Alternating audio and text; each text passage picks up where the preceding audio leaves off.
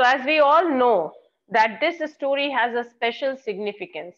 Not only it is about the definition of a house or a home, because yesterday we had a good discussion, what is house and what is home. And there was an open discussion. Students, they had their answer. I was genuinely happy when you all shared your views. So basically, this story is having a very thin line between a house and a home. And as you all have given a nice definition, that house is a concrete building, but home is a place where a family lives together, sharing the unique bond of love, harmony, peace, oneness, compassion. So similarly, now what happens that the narrator's house gets destroyed by fire, and then he gets a new house. So that we will going to discuss. Second important thing was that this story was also presenting the challenges of being a teenager, as it is written over here also, that the story reflects the challenges of being a teenager and the problems of growing up. Because when you are at this stage of your life, you are genuinely confused. You don't know, so many things are there. People are going to expect a lot from you, and sometimes you are not able to share your views, your own opinions. So that is also very important thing. And if there is any change in your life, so the narrator, our the boy, the teenage boy, so many other problems he himself is facing in his life. He has lost his father, that is one very big thing. And secondly, then you will come to know that he has to change his school also. So yesterday I discussed everything, that as you came to senior wing, so how many things and what were the things that you actually missed, okay, in your previous section. Actually, you don't have to change the building, only the set of teachers were changed. So that was a little fine, but still there are other changes which you faced in senior middle section. You were the senior most class, then you came to senior wing where you were the junior class. So these were the problems. So once again, I'm just going to give you brief introduction. Those who have not attended my class yesterday, for them it is okay. So listen carefully. Now the story started, and the narrator, he has entered high school, but he was not very happy, because when he left his previous school, there he was the head of the school, and he enjoyed all the privileges which is being given to a senior student. But it was genuinely uncomfortable for him to be a fresher at a high school. The school was very big, no matter, but the most, but not it is about that the big school or small school. The worst thing was that his closest friends were sent to different high school. As you face the problem of reshuffling in the classes, and sometimes you miss badly your friends. Similarly, he also started feeling bad because his close friends were sent to different high school. And he felt isolated. Isolated, you all know, lonely. Then what happened? Anyway, he still used to go back to his old school, and he used to meet his teachers, because obviously he was missing his old school. Teachers would encourage him to meet new people in new school and to get involved in new activities. Now, this is the job of teachers. They will always encourage you, never discourage you. So they also started telling him that, fine, you come and meet us, that's okay, but you go and get involved.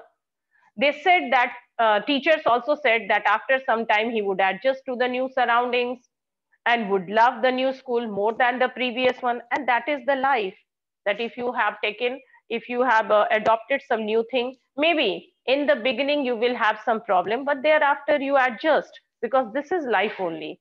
So teacher also knew that.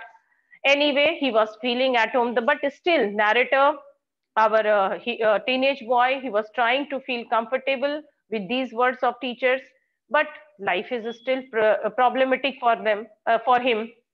Now then something happened. What happened? One Sunday afternoon, an accident occurred, and Zan was sitting at dining table doing his homework. The day was cold and windy, and a fire was up at the fireplace. So generally they have the I told you, this is generally they don't have the concrete houses. Most of the houses are made of wood, so it is very easy for the houses to catch a fire. And that day was also windy, very cold, and the fireplace was also there. The fire was lit up. The narrator pet cat. Now narrator was very close to his pet, a cat. was laying on top of sheets of paper, making purring sound, hitting on his pen, just for amusement. Everything was going on well. Now he is also referring about cat, that Zen was very close to cat because he protected it. And obviously cats and dogs and any animals, they are much more loyal than any human being. So cat was also very close to him. She was never far from him since he had rescued her. So in this manner, everything was going on well. All of a sudden, what happened? Zen's mother tended the fire to keep the house warm, and then there was a smoke filling the room from the ceiling. All of a sudden, he smelled something strange. And what did he notice? He noticed that some smoke is, that deadly smoke is pouring in through the seams of ceiling. The smoke began to fill the room so quickly that he could barely see. Groping our way to the front door, we all ran out into the front yard. And then the story, and all of a sudden he noticed something strange. What was that? That house was on fire. And I told you that in most of the cases people did not die because of burning, but they inhaling, inhaling the carbon monoxide, they die. So that was the problematic thing. And he saw that, what did he saw did he see, sorry, that the time we made our way outside, the whole roof was engulfed in flames and it was spreading quickly. I ran to the neighbors to call the fire department. Yes, while I watched my mother run back into the house. But so the house was on fire, and all of a sudden he watched something. What did he watch? That his mother, she ran back into the house. Why was that? My mother then ran out of the house carrying a small metal box full of important documents. She dropped the case on the lawn and, in a crazed state, ran back into the house. I knew what she was after. So I told you this also, that first of all, she tried to save things which was very important for the family, specifically some documents, certificates, that she. But again, she went inside, and the narrator, Zan, was knowing why she went inside. They have already lost their father, and this was the only thing that he wanted. What was that? That she dropped the case and she went inside. My father had died when I was young, and I was certain that she was not going to let his picture and letters go up in flames. So she was basically having this memory only. I told you in those days they were not having the digital thing. So basically everything was on paper. Nowadays at least we have this facility, no, we can save everything on internet, and we have the proof iCloud where you can keep the photographs, we have DigiLocker, so certificates are also safe. No one can burn it, no one can ruin it. But in those days it was not so, and the lady was only having, that means Jen's mother was only having that pictures, that photograph which she has the last memory of her husband. My father had died when I was young, and I was certain that she was not going to let his pictures and letters go up in flames. Who will do that? So obviously, she did not want to burn the last memory of her husband, and obviously, the boy also did not want to lose the memory of his father. They were the only things that she had to remember him by, because this was the last memory. But still, Zen was not feeling comfortable because he was knowing that the fire is very dangerous. And he also did not want to hurt or lose his mother. So he still screamed at her, Mom, no.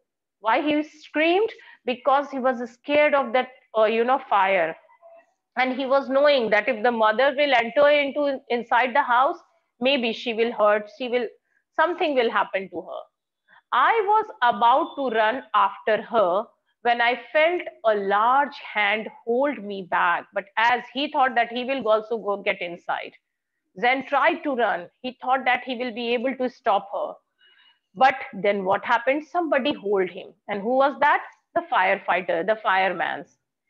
It was a fireman, fire brigade, fire fighting things have reached there. So fireman also, they stopped him. He was a small boy at all. I hadn't even noticed that a street had already filled with fire trucks. You remember he went to neighbor's house from where he made a call, And the moment he made a call, obviously it's not India, so fire trucks reached on time and they starting to douse the fire. But at that moment, he didn't notice. He was only looking at his house, which was burning down. House, home, whatever you call it, it is full of memories, and specifically all his precious things. It is so difficult, no, when you see things are just getting burned down. And specifically, he is also, obviously he has lost his father, some memories are also there, so he also tried to enter inside, but is stopped by fireman. I was trying to free myself from his grasp, yelling, but he tried to come out. He was yelling, shouting, because he was really genuinely scared for his mother. You don't understand, my mother is in there. And then he said that, why don't you try to understand, my mother had entered the house. Because now he was actually scared for his mother. He held on to me while other firefighters ran into the house. When he shouted that my mother is inside, some of them entered into they ran to save his mother as well. They are very brave men, they have been trained in that manner. So one fireman hold him and other ran inside to help his mother. He knew that I wasn't acting very logically and that if he were to let go, I would run. He was right. Now, firefighters were knowing sometimes what happens, your mind is to stop thinking logically. And what happens, you are overpowered by emotion. At that moment, his entire personality was overpowered by the emotion. Emotion is what? His mother was inside that place. He was so much scared. Already he has lost his father. So he did not want to lose his mother at any cost. He was also knowing that if he will enter the house, he will hurt and burn himself. But at that moment, your mind doesn't work. You don't think logically because emotion is there. You are thinking about your near and dear ones, specifically your mother is there. So he was knowing that if he will leave him, what will happen? Firefighter did not let him go because he was also knowing that the moment he will leave him, Zan would run into the house. And yes, he was right. He will definitely run. It's all right. They will get her, he said. He was trying to console her. The firefighter, with his consolation word, he said, come on, be quiet. Our people are there. They are quite, smart, trained, brave, and they will help them. And then what did he saw? He wrapped a blanket around me and 1 minute and sat me down in our car. Soon after that, a fireman emerged from our house with, you can see it in the picture, with my mom in tow. And yes, he was right. The firefighter wrapped the blanket around Zan and made him sit in the car. Why? Because, blanket will also save him from any kind of burning, as well as it was very cold and windy day. So he asked him to sit in his car. Their car was safe. And then he saw that a fireman man was coming out of the house with Zan's mother behind him. Yes, she was towing him and the mother was coming out. Thank God his mother was safe. He quickly took her over to the truck and put an oxygen mask on her. Why? As I told you, that in these circumstances, people unknowingly inhale a lot of dangerous gas, carbon monoxide. And what happens? It will choke your lung. So in most of the cases, people die because of inhaling this kind of gases. So he was knowing that the lady would have inhaled a lot of negative, these kind of dangerous gas. So he took him to the truck and put an oxygen mask so that she will be able to get well, recover her breath. I ran over and hugged her. All those times I ever argued with her and hated her vanished at that thought of losing her. You know, when you are a teenager, what happens? You become a little judgmental.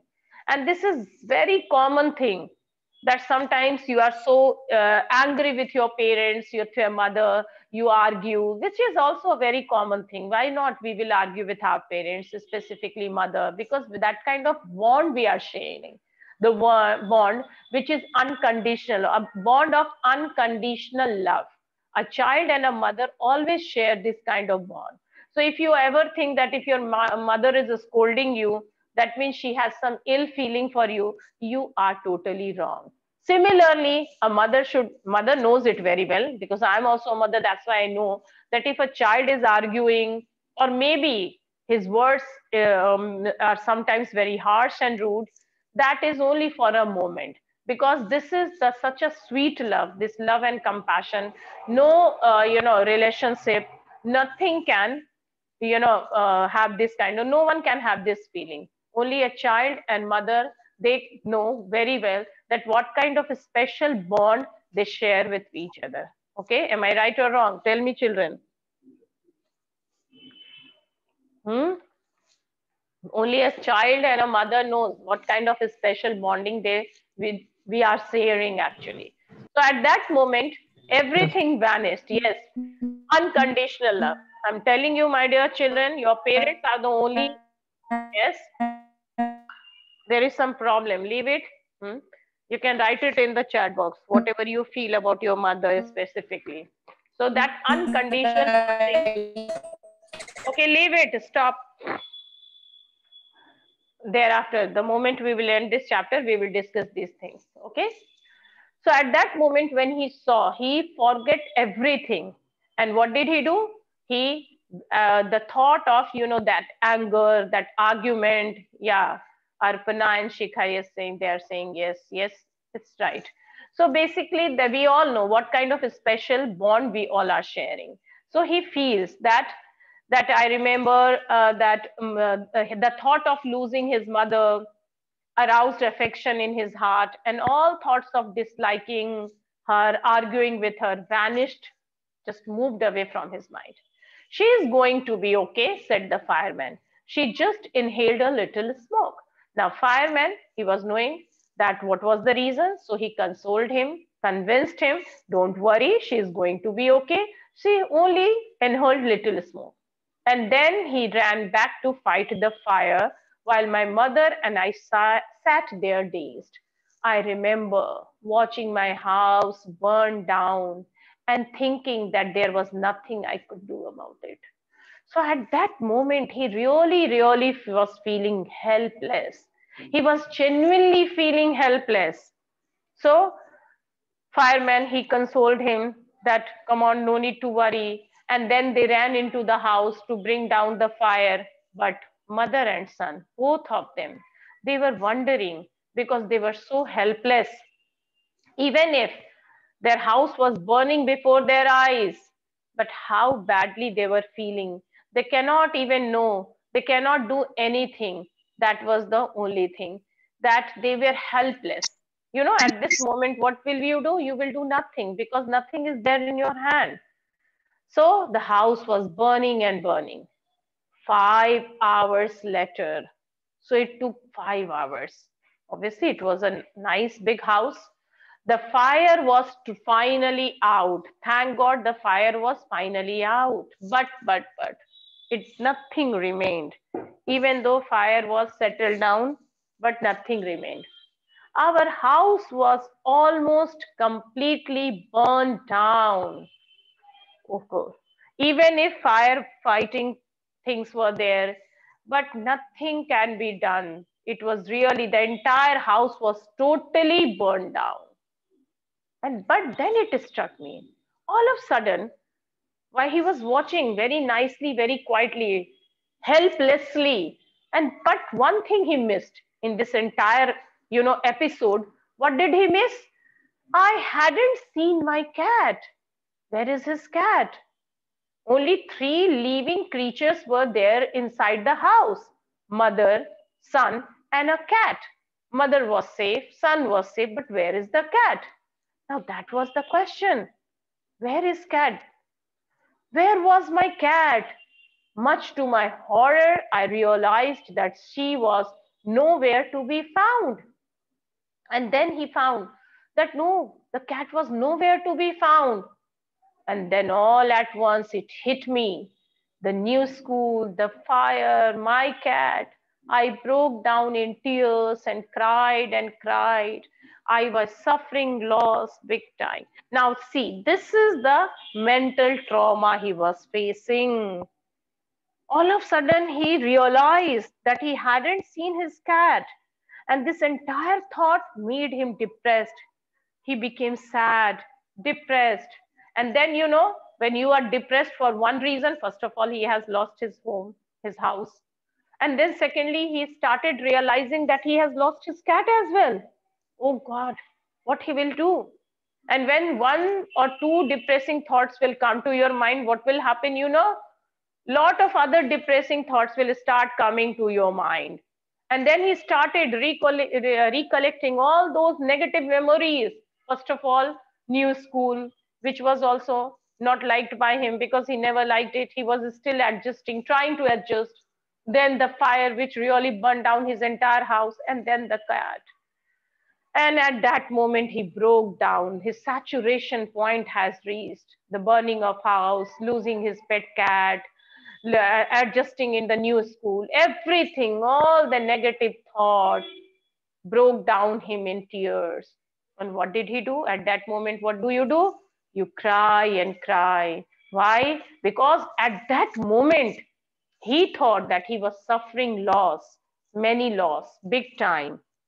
All, although I will say that there is nothing big, nothing is there because God has given us immense strength and power to fight to fight all the negativity and all the oddities of life. But sometimes, the life, everyone is facing this kind of negativity in our life. Even you have faced. You are very small, but I have also faced. And sometimes we don't know. Life is so big, but still, I will say life has to move on. Still, I will say that you should never lose your heart. So never ever think. But at this point of time, Zan was like that. He thought that everything is has come to its end. All the new adjusting in new school, and then the fire, and then losing his cat, all the negative. Already he had lost his father, so definitely he was in a very state, very bad situation. Specifically mentally, he was devastated, destroyed. Okay, so I think that's all for today's class. Okay, tomorrow we will discuss what will happen, how he will come out from this.